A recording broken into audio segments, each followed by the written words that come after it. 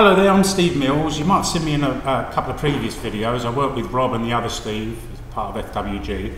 I've been working with Rob this morning cutting bottles with our conductive ink, and he showed you how to do a nice cut around the bottle, but it suddenly occurred to me that we might be able to produce some quite nice shapes for other things, for vases and that type of thing.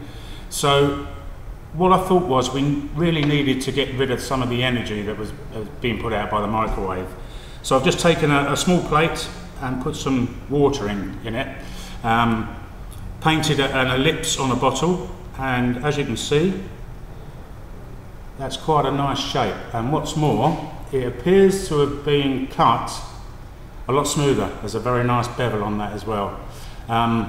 So it might not take so much to get that down with a carborundum. Okay, so that's the small bottle. We're going to now try it on a larger bottle. What I have here is a coffee jar, because really it's the only thing I've got to hand. But this is a lot thicker glass. There are corners, it's a square bottle, so it shouldn't be that easy to do on the normal processes with heated wires, but we're going to try it with our ink. So we've done exactly the same as we did before. We've cleaned it with acetone. I've put some, actually it's electrical tape around here because it snaps nicely back onto the glass and you can get a nice even edge on it. So we'll just take that one off. This one. Okay, you might notice there's a bit of a spill down the side there. If that happens, obviously that's going to affect the glass. So you need to just take a rag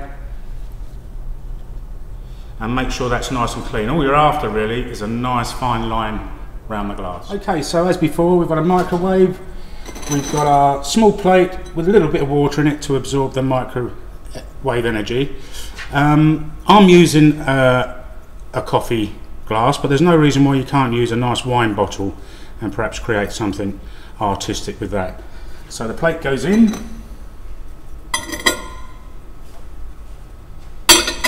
Coffee jar on the plate, and we'll give that a buzz. I think now when it starts dying down, I think that's the time to bring it out. So as ever, we're working with glass, so protective gloves on.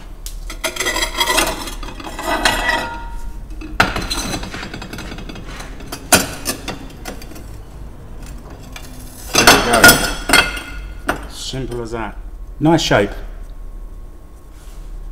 So there we are. So this is quite a thick coffee glass actually. It's got corners to it. Usually very difficult to do or near enough impossible with a glass cutter. Much easier than a wire cutter. And I can see, you know, there's quite a business opportunity out there if you can convert some old wine bottles into nice vases and things like that. So I hope you enjoyed that, and thank you very much for watching.